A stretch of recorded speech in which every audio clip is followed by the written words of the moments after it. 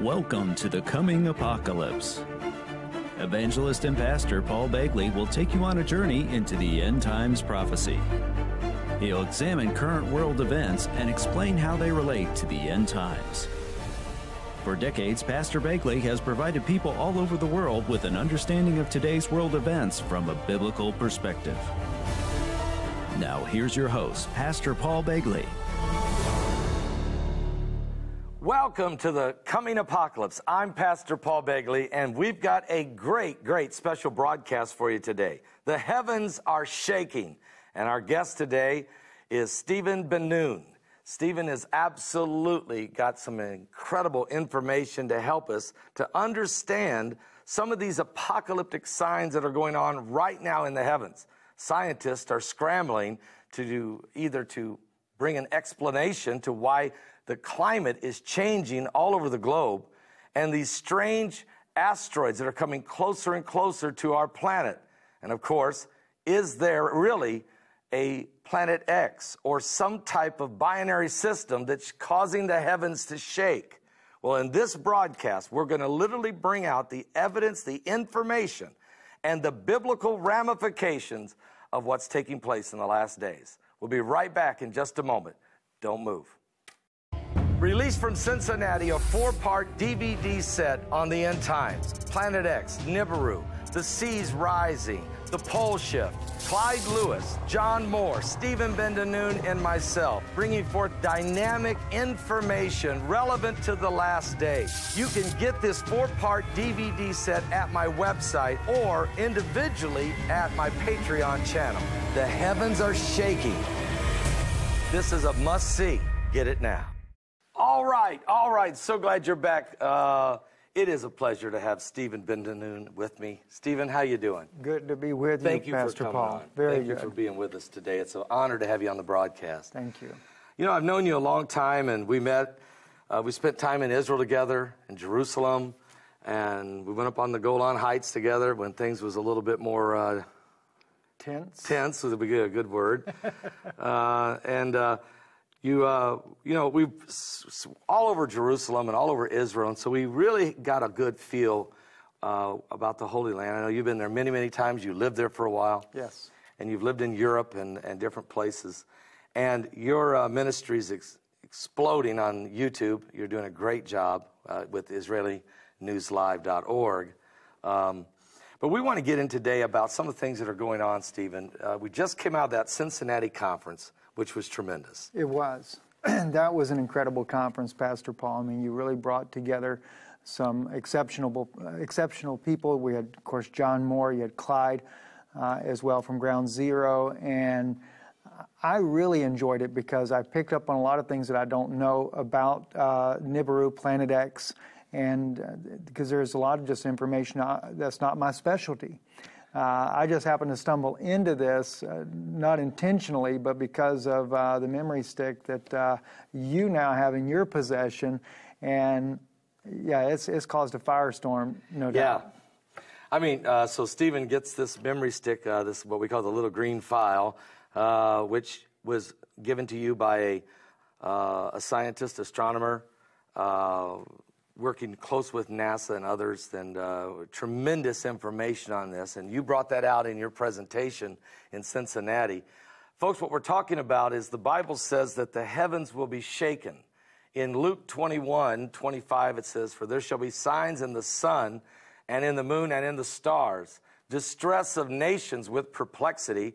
The sea and the waves will be roaring, and men's hearts will fail them for fear, for looking after those things coming upon the earth, for the powers of heaven shall be shaken. And then shall they see the Son of Man coming in a cloud with power and great glory.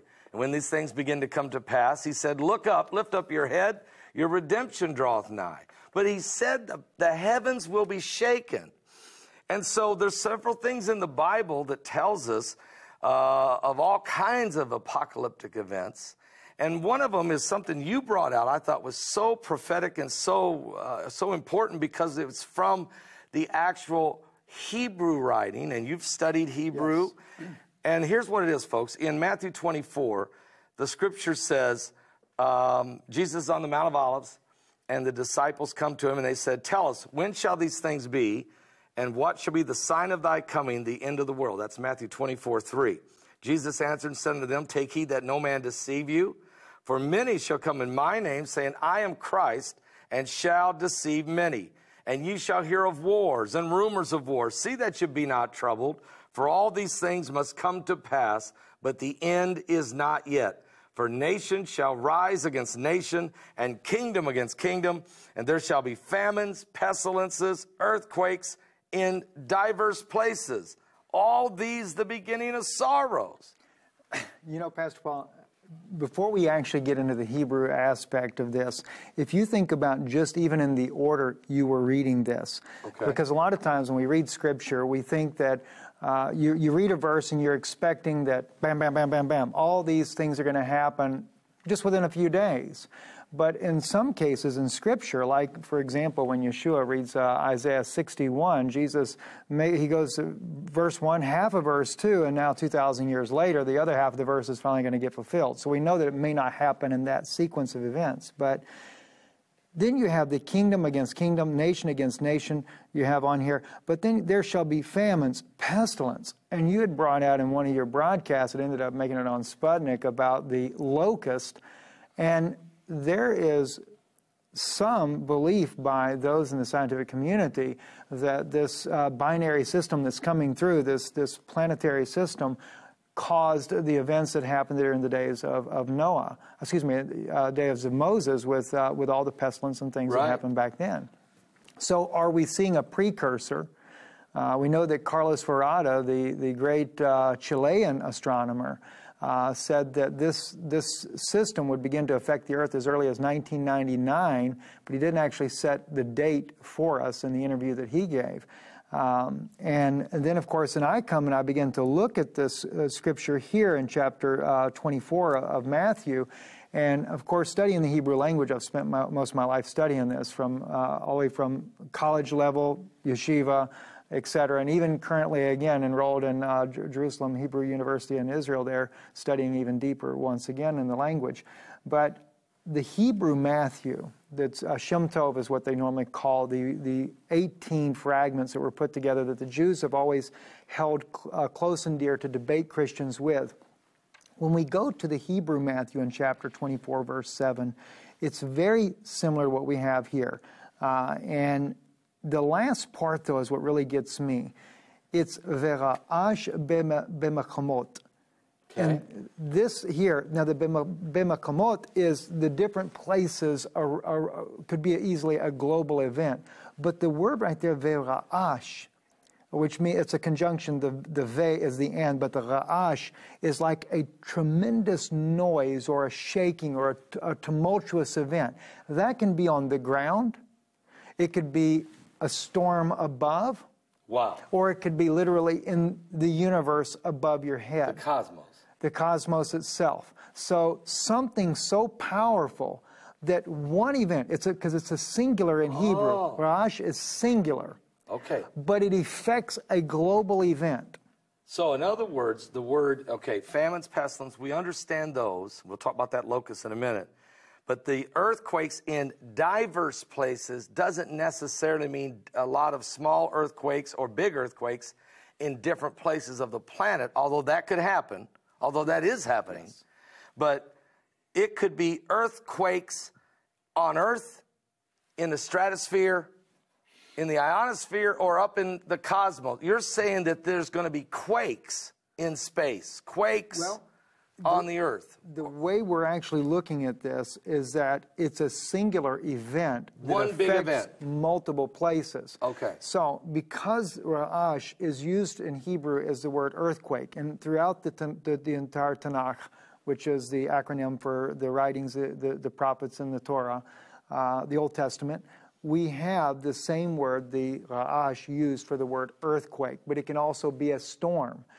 It can be, like I said, a planetary event that affects the Earth. I see. But this event, this one tumultuous event that happens, creates a global issue. I got it. So yes, it could be multiple earthquakes, But it's because of one event. One event. But it could be also the sea rising. Right. It could be, as the scripture says, the sea is a roaring. It could be the tsunamis. It can be the water rising. It could be storms on the earth. It can be earthquakes. It could literally be all of those things. This is huge, though, Stephen. And folks, now, and so the Hebrew, the original Hebrew is saying, because there's going to be an event or a earthquake, it's going to create earthquakes, tsunamis, extreme winds, cosmic, who knows what all it will do. So there's some kind of an event that's going to happen. Right, because the way I see it when I look at this, Pastor Paul, is that as I'm looking at the word Rosh, my thought is it may not be what is happening on Earth specifically, but it could be the binary system, the moving of this planet comet, as Carlos Ferrada, the astronomer from Chile, calls it. It could be when this is moving past. That's what triggers the event, and that's the singular event that triggers the global event on the earth, where we have the multitude of places here on the earth. So if we're here on the earth, we're seeing multiple things happening. Beginning of sorrows here. Yes. We're seeing earthquakes, tsunamis. We're seeing multiple earthquakes. We're seeing all kinds of catastrophic, cataclysmic events that will include famines, pestilence, and different things, or these could be precursors leading up.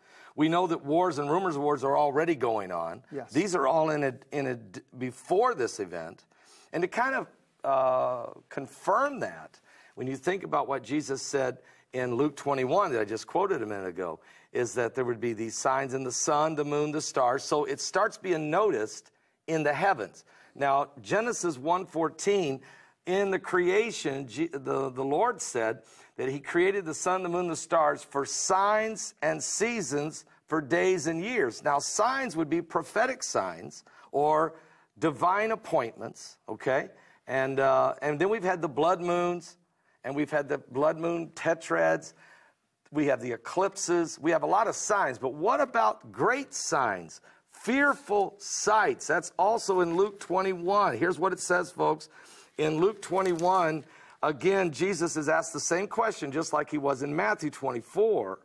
And Stephen's on to something here, because Jesus responds and says, take heed. This is verse 8. Luke 21:8. Take heed that you be not deceived, for many shall come in my name, saying, I am Christ, and the time draweth near. Go ye not therefore after them. But when you shall hear of wars and commotions, be not terrified, for these things must first come to pass, but the end is not by and by. All right? Then it says, nation shall rise against nation, and kingdom against kingdom, and great earthquakes shall be in diverse places, and famines, pestilences, fearful sights, and great signs shall there be from heaven. Absolutely. Now, Pastor Paul, listen. Are you serious? Yes, think about some of the things that are being spoken about here as you read, even from the book of Luke. If you notice, the wars that are the nation against nation, kingdom against kingdom, all the precursors before this event, and then, of course, as I said, you saw the locust, this locust moving in. Now, let's go back to the war zone. Because when we were getting ready to come to the conference here that you had put together, one of the things that I thought about is, okay, I'm not an astronomer, I'm not a scientist, I'm not a mathematician, I'm pretty good at math, but not like these guys are. And so I thought, okay, my expertise is global news, events, especially Middle East, things like that. Right. The Russian news as well, because my wife, she's not Russian, but she grew up in communism. She speaks Russian. And so as I was looking at this, I thought, what are the global events that could speak of this type of a coming event?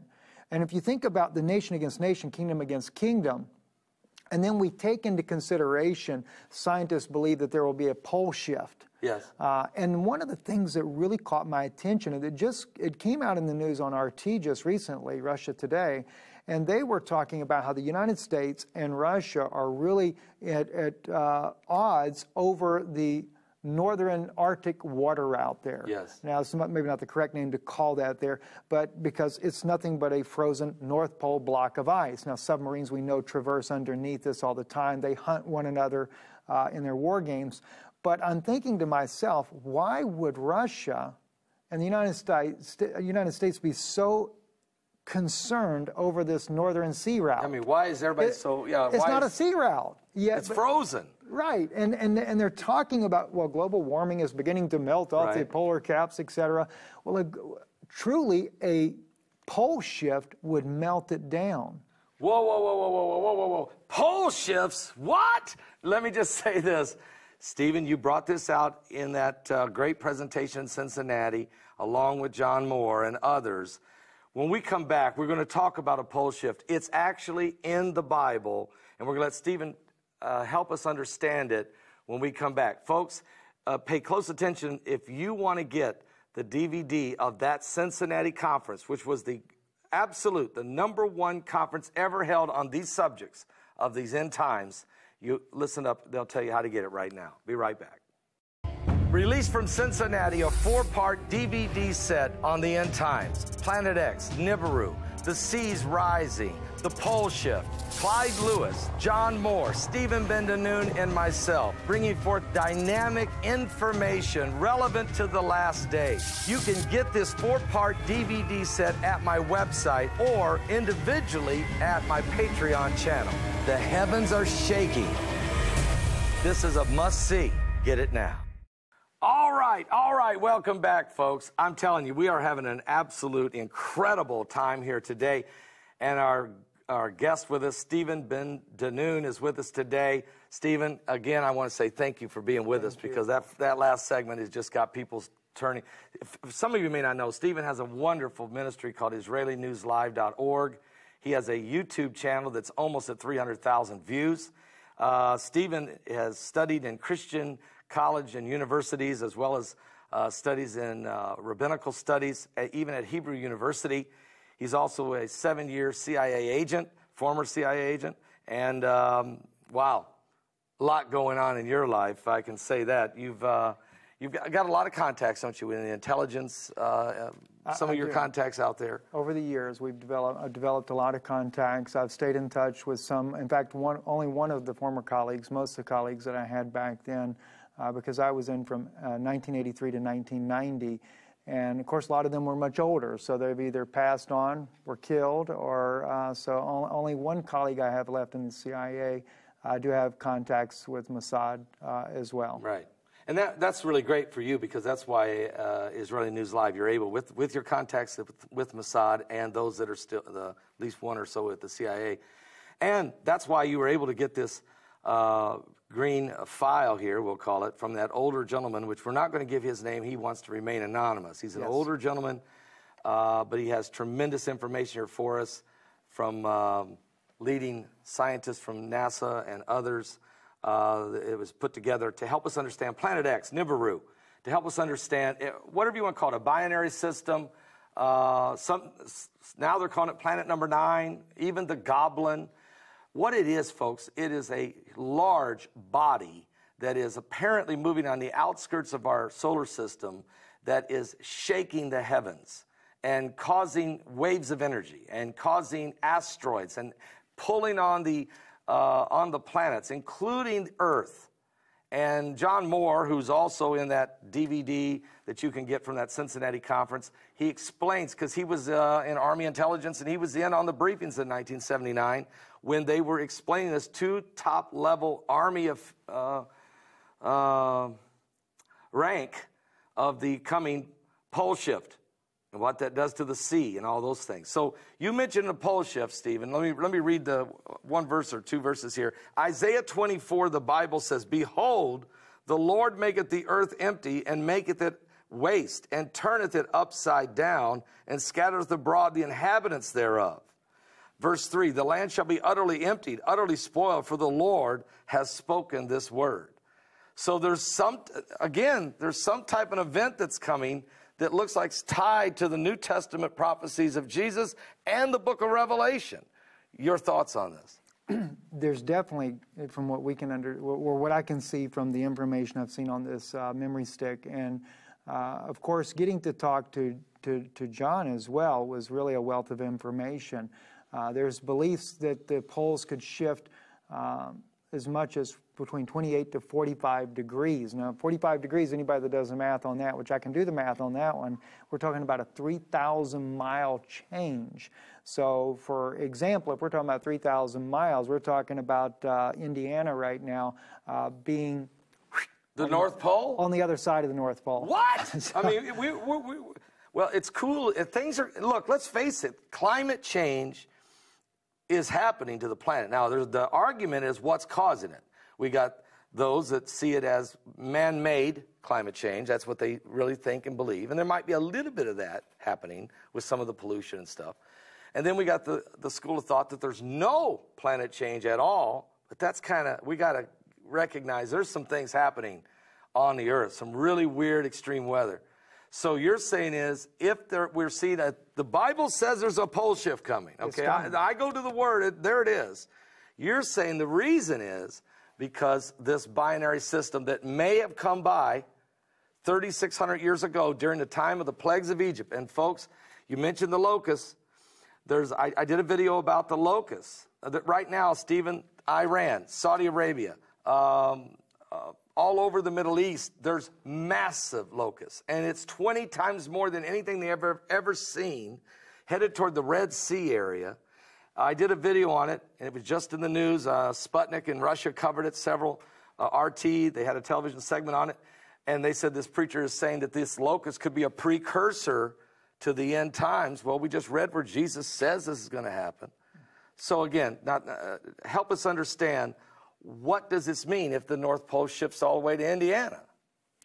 Well, naturally, I mean, think about it, Pastor Paul. They talk about the elite circles reveal these things in movies. Hollywood is always speaking about things that are coming. And then you look at the movie, The Day After Tomorrow.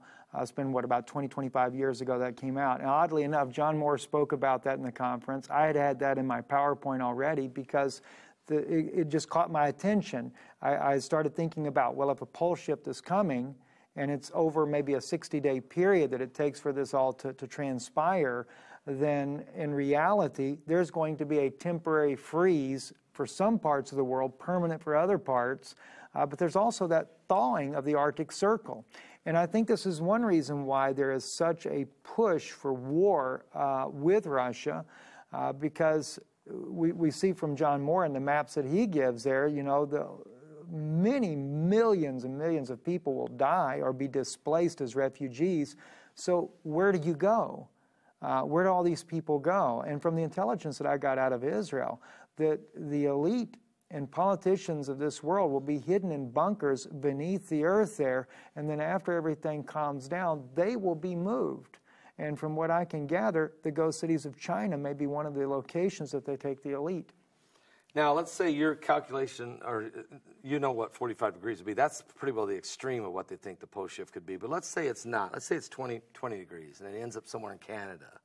Okay, it's still going to change the weather tremendously, and the seas are going to rise. Yes. The map that John Moore has, and if you get that DVD of this Cincinnati conference, shows you what parts of the world that go underwater from the sea rise. And what's really wild is the FEMA camps. That there's 851 FEMA camps for staging of people in America. That's not, I'm not making that up, okay? No. The government even finally admits it. 851 FEMA camps. 848 of them are all inside the area that won't be underwater. Only 3 are not. So do you think they accidentally put those 848 there, or was somebody thinking ahead here? They were definitely thinking ahead. And that's another thing, Pastor Paul, the intelligence from Israel has told me the FEMA camps are going to be open after these catastrophic events come. And, of course, I was told, if you're not going to leave the United States, stay away from the FEMA camps. So, well, okay, now we don't want to leave people in a state of panic here. I mean, the Bible says the Lord hasn't given us the spirit of fear, but of power, love, power, and a sound mind. And we don't know if the things we're talking about is the actual wrath of God being poured out. I mean, we could go into the book of Revelation and show you where there's going to be tremendous sorrow and things. Or is some of this leading up to it part of the precursor to the coming of Jesus Christ? You know, how far do we go into this? And then again, when is the date of when this is going to happen, okay? People want to know that. So when is that? Stephen, There's do we have a date? Date on the flash drive, but it's an estimated date. Okay. And if you look at the information there, and of course I have spent hours poring over this information, and it's over my head. Quite frankly, he talks about the different astronomers. He's got phone numbers on there for these people that are very well known, including one young lady that's been on the Time magazine. So I don't know. All right, folks, we'll be right back with more with Stephen Ben-Danoon here on The Coming Apocalypse. Released from Cincinnati, a 4-part DVD set on the end times. Planet X, Nibiru, The Seas Rising, The Pole Shift, Clyde Lewis, John Moore, Stephen Ben-Danoon, and myself, bringing forth dynamic information relevant to the last day. You can get this 4-part DVD set at my website or individually at my Patreon channel. The heavens are shaking. This is a must-see. Get it now. All right, folks, all right. I mean, this is powerful information that we've been sharing here with Stephen Ben-Danoon. And remember what Amos said. Don't be afraid, okay? The Lord hasn't given us the spirit of fear, but love, power, and a sound mind. If you're a born-again believer, you are getting yourself ready to go for the Lord to come and get the bride. But there are certain events that must be revealed to the world. People need to know what's coming. Here's what Amos chapter 3, verse 7 says. Surely the Lord God will do nothing, but he revealeth his secret unto his servants, the prophets. So in prophecy, we're being revealed from the Bible, and now with the events going on around the world, the things that are coming. And some of you are watching right now. Listen, we mentioned that date of when do they expect this to take place. I need Stephen to come back next week and to give you that date and to help explain why this is the projected time. But right now, I would love to pray with you. Some of you may want to give your life to Christ.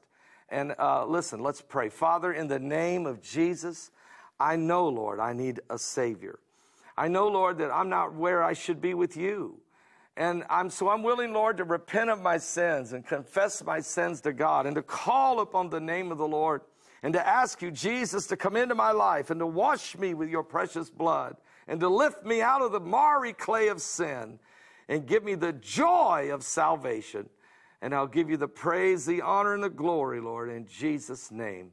Amen and amen. Amen. Stephen, I don't know where we did not have enough time. Will you come back next week? Definitely will come back because, you know, I couldn't say it yet because you're dealing with 2 different dates in this, this information. And you want to here. explain that better. I didn't just want to leave people hanging at the end of the broadcast. No, okay.